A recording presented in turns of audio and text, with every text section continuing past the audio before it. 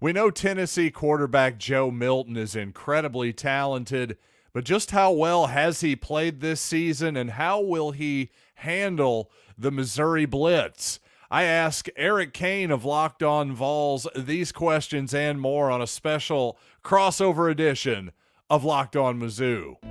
You are Locked On Mizzou, your daily podcast on the Missouri Tigers, part of the Locked On Podcast Network, your team every day.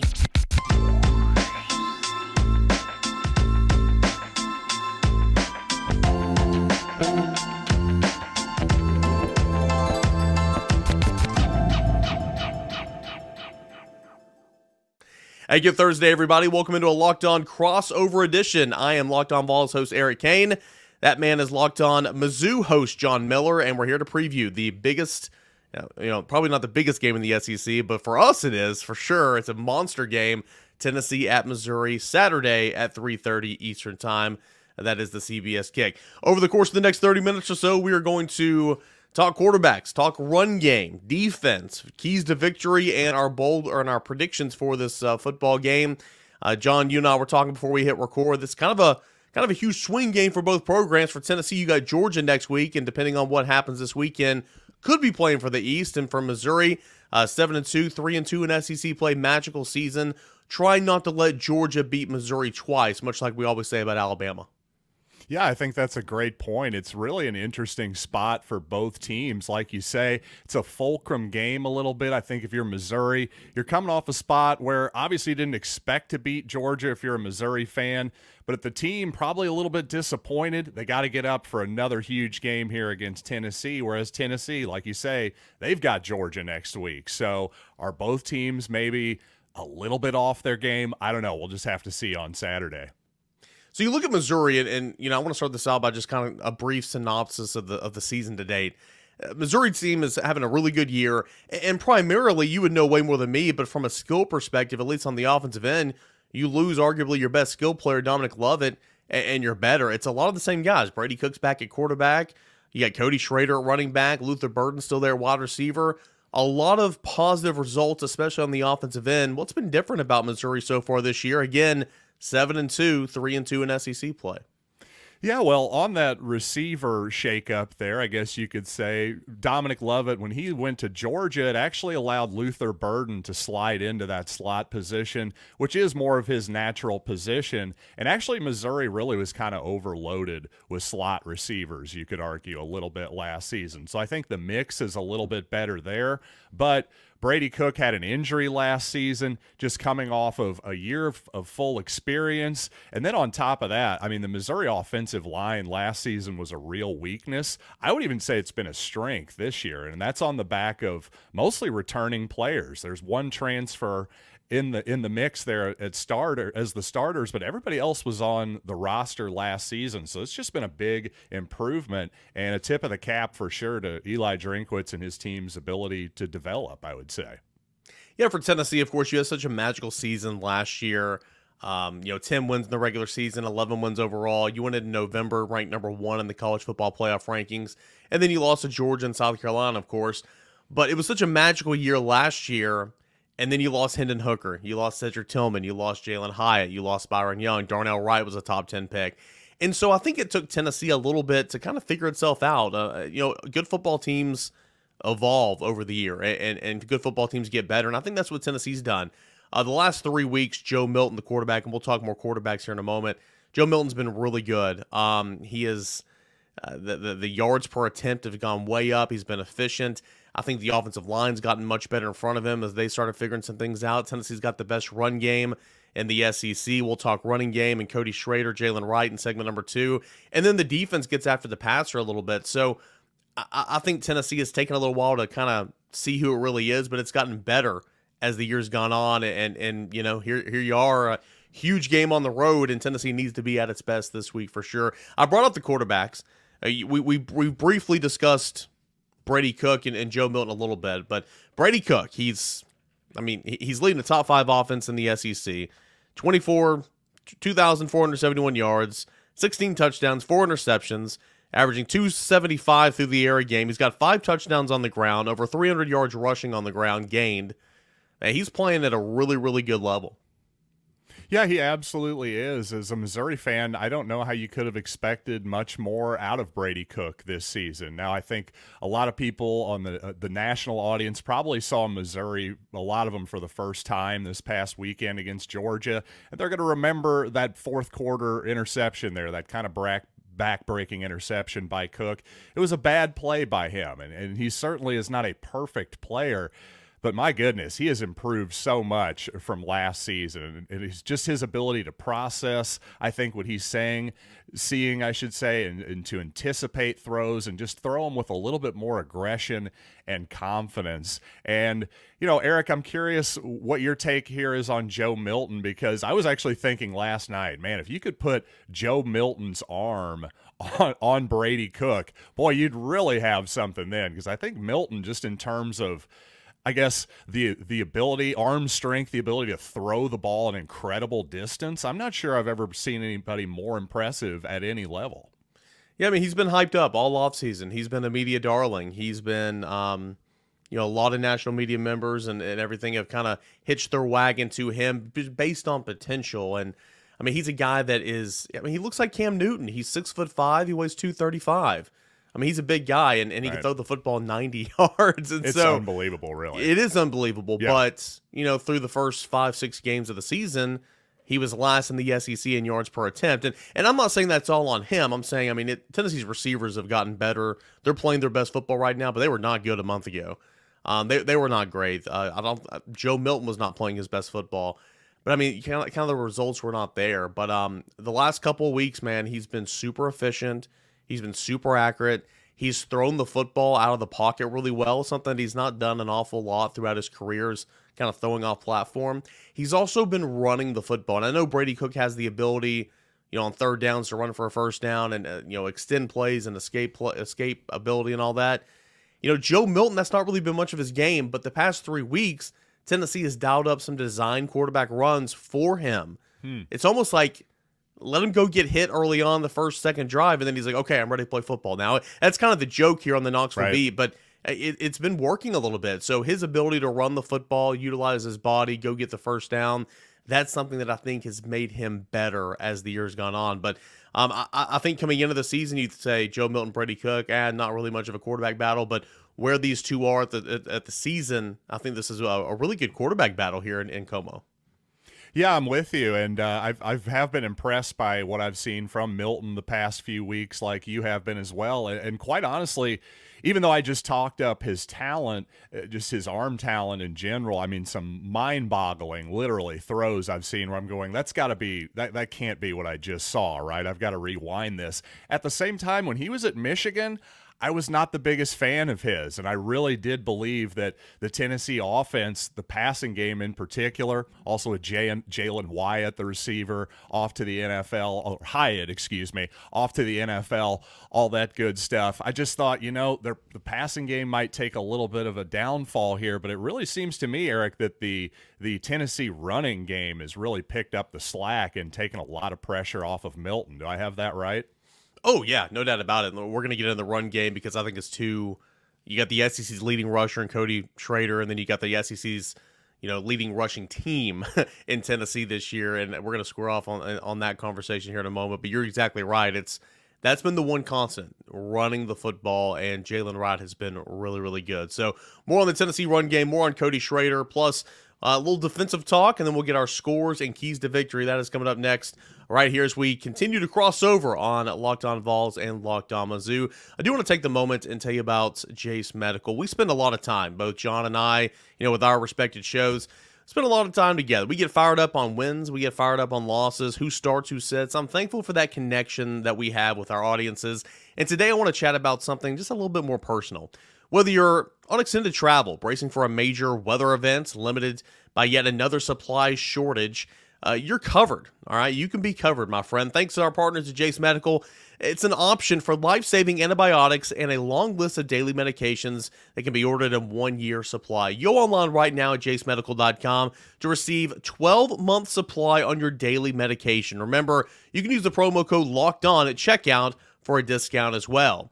A verified customer had this to say about Jace. I'm thankful for the service. Supply chain issues caused me to cut pills in half to have some. I ordered most of the daily meds with a year's supply. I also ordered antibiotic kits. I feel secure now. Prices are lower than local pharmacies. I highly recommend this for everyone. If you or someone you love would get peace of mind by having a year's supply of daily meds, go to jacemedical.com. It's an option for you. jacemedical.com to see if it's offered for you. Remember, use that promo code LOCKEDON for $20 off your purchase. That's jacemedical.com. We welcome you back here to a Locked On crossover edition. I'm Locked On Vols host Eric Cain, Locked On Mizzou John Miller, and Tennessee, Missouri. It's going to be a 2:30 local kick on CBS, 3:30 Eastern time on Saturday. Both teams 7-2, 3-2 in SEC play. So, John, you asked about the Tennessee run game. It's been really, really good. Jalen Wright's the headliner. But what makes Tennessee's run game so effective is, as much as we would love to see Jalen Wright get 20 touches a game, it'll happen this week. Watch. It's just not going to happen because they play Jabari Small, who's a veteran in this league. They play Dylan Sampson, who is a sophomore but has shown the ability to hang with the big boys, and he can run inside the tackles and catch passes out of the backfield. They have a three-headed monster in the backfield. And so we would love to see Jalen Wright run the ball more, but I think the ability to keep all three of those guys fresh and ready to roll for the second half has been a big reason why Tennessee's run game has been so good. Now, Jalen Wright's going to be all SEC. He'll be a 1,000-yard rusher, by season's end. He's averaging like 8.1 yards per carry at this stage of the game. I mean, it's incredible. Nice blend of size and speed. His vision's been really good. In the last 2 weeks, he has, housed a long run, for a touchdown on the opening drive. I think at Kentucky it was 53 yards, and then this past week against UConn it was 82 yards. So I'll be ready for that if you're Missouri on the opening possession for Tennessee. But the run game's been really good. That has been the one constant when Joe Milton, the passing game, the offensive line, everything else is kind of struggling. So Tennessee's run game is really good. Missouri's got the top running back in the SEC in Cody Schrader. Yeah, that's right. And one of the reasons that he is the top rusher in the SEC is because of the totally different approach that you just described, because it's almost literally all Cody Schrader in the backfield right now for Missouri. I think Nathaniel Pete got 2 touches in the previous game. 2 games before that, I'm not even sure that he played. I mean, it was Cody Schrader took, 95% of the snaps. He's been an unbelievable workhorse, a guy who was a Division II player all the way back into 2020-21. So just quite the story there for sure. And I just find it really interesting that it is such a different approach. And also not only in that the way that Josh Heupel likes to use multiple running backs for the Volunteers, but also he's basically running straight ahead more often than not. If I remember the Josh Heupel offense correctly, if I've been, he was former Missouri offensive coordinator. He likes to run between the tackles more often than not, straight ahead, a lot of play action, then, hey, let's take a deep shot down the field. A lot of that kind of stuff out of those wide splits. But Missouri, they're running outside zone more often than not. So just completely different approaches, both very effective. And the only thing I might slightly disagree with you, Eric, is you said the running back there was the headliner. I actually think the Tennessee offensive line is the headliner, because yards after contact for a running back, hey, that's a running back stat. Give them the credit. Yards before contact, that's an offensive line stat. And last time I checked, the top 3 running backs in the SEC in yards before contact all played for Tennessee. So that tells me that they are moving people off the line of scrimmage. Yeah, it's been a work in progress. Your center, Cooper Mays, missed the first 5 games of the season. You had a career backup left guard who was going to be your starting left guard, had to move down and play center. Now he's back at guard. There's been injuries at tackles all year long. So it's been very much kind of a rotation on the offensive line, and I hate that because I feel like on the offensive line, that's just not what you do. But that's something that Josh Heupel and Glenn Ellerbe, who I'm sure you're familiar with that name, he was with Heupel at Missouri, they've done that in years past. They did it at Missouri. They did it at UCF. They've done it at some other places. But that offensive line's coming together. I would agree with you there. It's been pretty solid for Tennessee. And in terms of the run concepts, man, like last week against Connecticut, they were running straight at you, a lot of split zone, stuff like that. usually they're pulling tackle, they're pulling a guard, H-backs getting in there, kicking out the end on the line of scrimmage and getting upfield, whereas you're right, they don't do much zone concepts, which is a very common, you see it in the NFL all the time, you see it on Saturdays, a little horizontal step and then go and get upfield. Looking forward to that battle, obviously the run game versus the run game, and now let's talk a little defense. We haven't talked defense yet in this podcast. Missouri, miles and miles and miles better than where it was the first couple years under Eli Drinkwitz. Of course, you got coordinator Blake Barker. I believe this is Baker. This is his second season calling plays. Lost a lot of talent on that defensive front from Missouri, but I still look at this defense, and I've seen this name for 4 years, Tyron Hopper. He's a good player. Chris Abrams-Drain's going to be a first couple round NFL draft pick. He's had a pretty solid season. What's been the MO of the Missouri defense this year?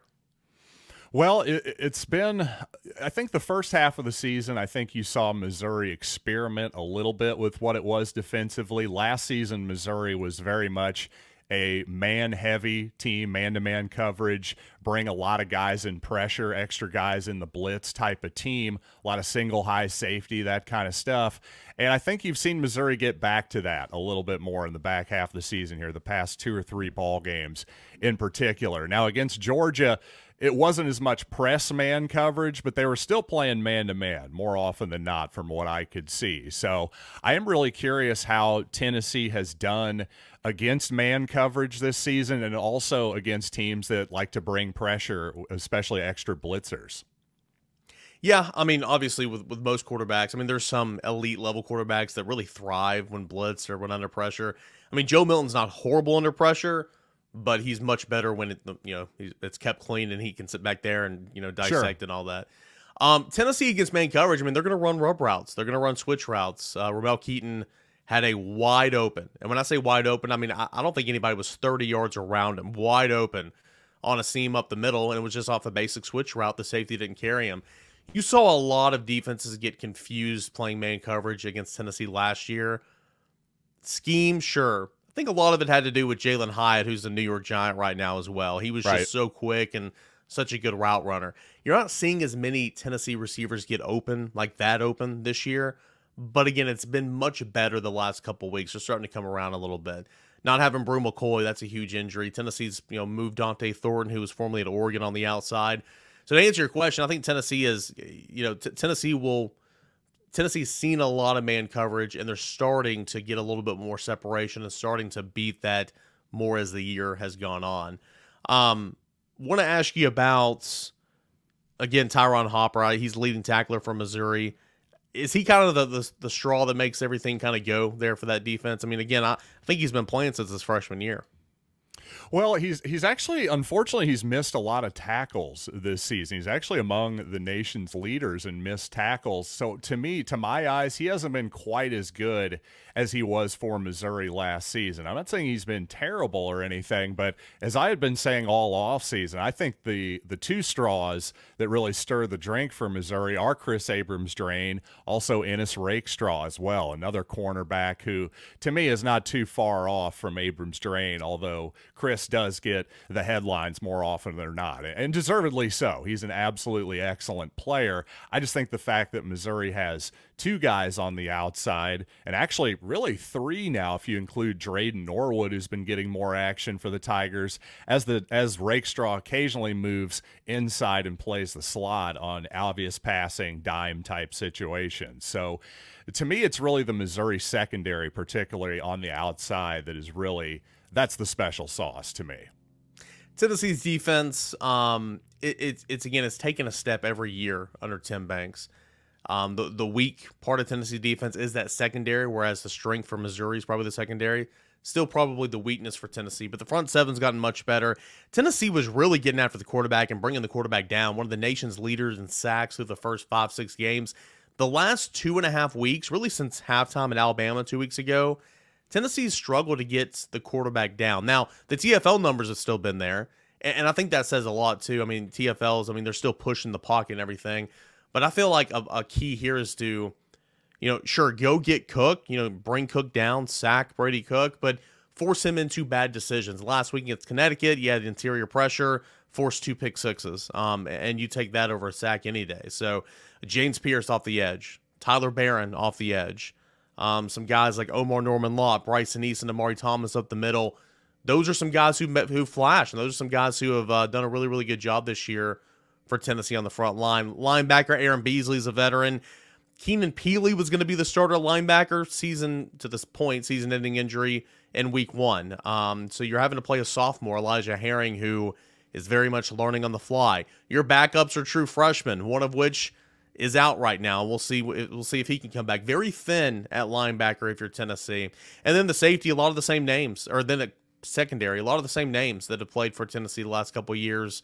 Jalen McCullough's there at safety. Wesley Walker's there at safety.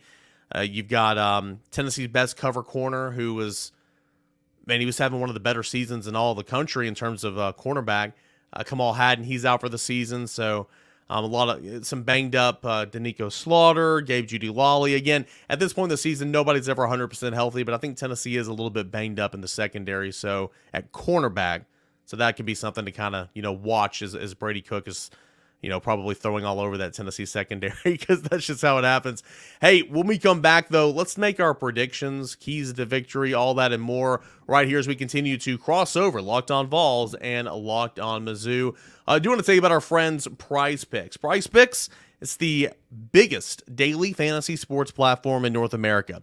Easiest and most exciting way to play DFS is just you against the numbers. Instead of battling thousands of other players, including pros and sharks, you pick more than or less than on 2 to 6 player stat projections and watch the winnings roll in. Prize Picks is the most fun I've ever had, winning 25 times my money back this football season, and now I can play during basketball season as well. All you have to do is select 2 or more, 2 to 6 players, pick again more or less than. It's like picking totals. It's so much fun.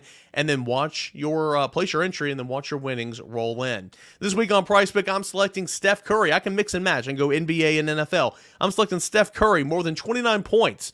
I'm selecting Anthony Davis, more than 2 blocks. Christian McCaffrey, more than 75 rushing yards. And Joe Burrow, more than 2 passing touchdowns. And we'll see what happens if I can win 25 times my money back. But one of the best parts about this is if you go to prizepicks.com/lockedon.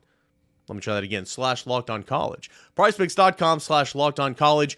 You're going to get a first deposit match up to $100. I put in $50, they match me $50 on my first deposit. I put in $99, they match me $99. I put in $101, they'll give me $100. It's up to $100. But it's with that promo code LockedOnCollege. PrizePicks.com/LockedOnCollege for an instant deposit match up to $100 on your first play. That's PrizePicks.com/LockedOnCollege. We got a final segment left to this Thursday edition of Locked On Vols and Locked On Mizzou. I'm Eric Cain with Locked On Vols. He's John Miller with Locked On Mizzou. Tennessee at Missouri, 2:30 local time, CBS kick, 3:30 Eastern time. It's a huge game. It is a huge game, and a lot of implications for both sides. Again, Missouri's having its best year in quite some time, and you don't want to let Georgia beat you twice. Tennessee's got Georgia next week. Depending on what happens with Georgia Ole Miss, potentially, long shot, but potentially, the SEC East could be on the line for the following week. So a lot still in play here. Keys to victory. If Missouri is going to defend its home turf, if Missouri is going to win this football game, what needs to happen, John? That's a really good question. I think they need to pressure Joe Milton. I think that was kind of the key against Georgia last week, and at times they certainly did pressure Carson Beck, but not enough on third down situations, I would say. So I think in particular, those key third down, passing down type situations, if you can make Milton uncomfortable, and Missouri is going to bring extra guys, they're going to play man on 3rd and 7, 3rd and 12, whatever it might be. So it's not going to be a big surprise here. Going to be interesting to see what kind of plan Josh Heupel has in place here. But the more I think about it, I really do like the matchup for Missouri on those 3rd and long situations, because while Milton, a big guy, not necessarily a Jaden Daniels type runner that's going to escape the pocket, which is something that's hurt the Mizzou defense at times.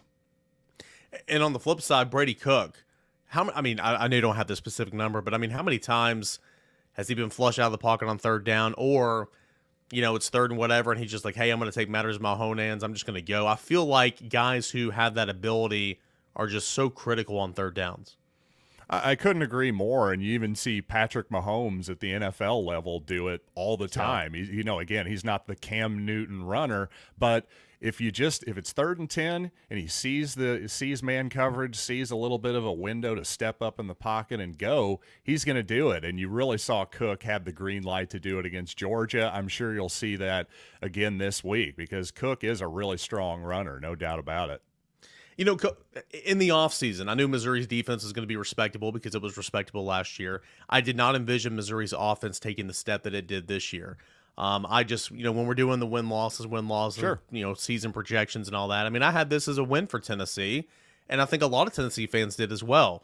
As the season's gone on, you've seen Missouri's offense be really, really good. That defense continued to be respectable. I'm not the biggest Eli Drakewitz fan, but he's done a great job this year. He's done a really, really good job. I think it's important for Tennessee fans to remember this is not going to be a 62-24, a 65-24. I mean, the last 2 seasons, Tennessee's outscored Missouri 128-48 on over 1,400 yards of total offense in 2 games, 722 yards on the ground. Sure, Tennessee can be successful, and Tennessee can win this game, and Tennessee can have a good day offensively, but I mean, those numbers of what's happened the last 2 years, I just think you need to put that out of your mind right now because this is a different-looking Mizzou team, and they're playing much, much better. I think for Tennessee to win, and I asked Josh Heupel this earlier in the week, you've got to stop the run. You've got to channel it on the run game. You can't let Cody Schrader take over this football game. Make Brady Cook beat you with his arm, and he's good enough to beat you with his arm, but try to make Missouri as one-dimensional as you possibly can because the question was kind of posed as you have a offense that you're going up against that kind of does everything well. How do you balance attacking, the pass or the run? He said, you've got to start with the run because everything builds off that run. So I think Tennessee's, number 1 rush defense in the league. I think Tennessee will do a good job. You got to stop the run and start there and try to force Brady Cook into making the wrong decision. We'll see if it happens. Offensively, you've got to run the football. Again, that's been the one constant all year long. I think Joe Milton, again, is playing good football right now, but Tennessee's at its best. Tempo as well when you're running the football efficiently, picking up that first down, and that's all with Jalen Wright. So that's kind of what I look for. A lot of the line of scrimmage, a lot of the run game on both sides. Who's kind of a key player not named, Brady Cook or Joe Milton or Jalen Wright for that matter for Tennessee that will show out if Missouri wins this football game?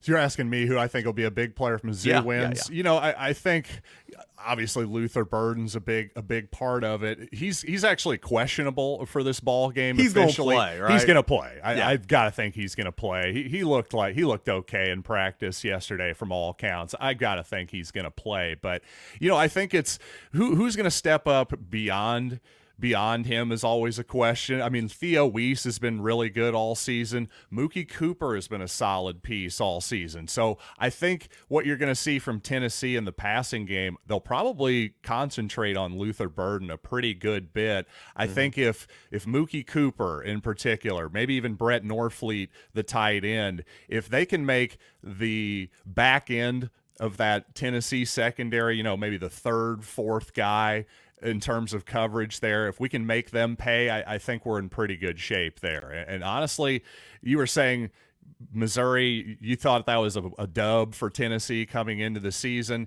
I think most Missouri fans would have probably leaned that way as well. Yeah. And right now, I think this game is basically a toss-up. I'm leaning toward Missouri simply because it's in Columbia. If it were in Knoxville, I think I'd lean the other way. Yeah, it's very much a toss-up. I think Tennessee, at the time of this recording, Tennessee's still a 1.5 favorite on the road. That total is 58.5. That's according to FanDuel, America's number one sportsbook. Yeah, and again, you typically usually get 3 at home. This is going to come down to the wire, in my opinion. Again, this is not going to be what happened in Columbia 2021, what happened in Knoxville 2022. I think it's going to be a close game. And another guy that could stand out that I think for Tennessee, if Tennessee wins this game, would be Squirrel White. 5'9" in the slot, weighs $160.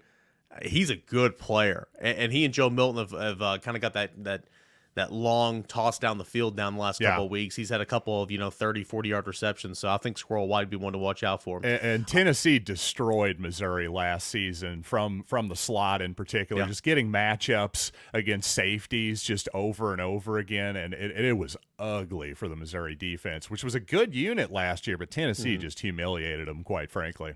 And sometimes they'll get schemed up with the motions and the splits you were talking about earlier to where the slot receivers match up with a linebacker. Like, there was the Kentucky game last year when Jalen Hyatt was being guarded by a linebacker out wide. It's like, oh, it's not going to go well. So I'll go with Tennessee. I mean, again, when it's this close, you always go with the team you cover. I feel like, you always slant with the home crowd. And I think Tennessee can win this game. I think it'll be close. I'm excited to see what the environment's like up there in Como. A couple years ago when I was there, it wasn't the best season, and so it was like an early game, and it was cold and rainy. I'm excited to see. People I think will be excited for this one. It's going to be a full crowd, and it's going to be an excited crowd. Even coming off a Georgia game, Missouri fans know this is a gigantic game for sure, no doubt about it. Yeah, it should be a good one. I'm excited. So I'll side with Tennessee. I don't know. I think Tennessee can get this by 3 or 4 points, and we'll see what happens. Regardless, monster game for both teams. If you're a Locked On Vols listener or viewer, and you want more coverage and more preview and more notes on the Missouri Tigers, give John Miller, Locked On Mizzou, a listen, a watch here before Saturday's kickoff. And the same, if you're a Mizzou fan, you want to know more about the Vols, come on over to Locked On Vols and learn more about Tennessee Volunteers. Be the smartest guy or gal in your section. Be the smartest fan at your tailgate with us here on Locked On Vols and Locked On Mizzou. I appreciate you guys as always, John. It's fun as always, man. We'll see what happens on Saturday, all right? Appreciate you, Eric. Thanks for having me on, man. All right, thank you so much for watching and listening. Locked On Vols and Locked On Mizzou.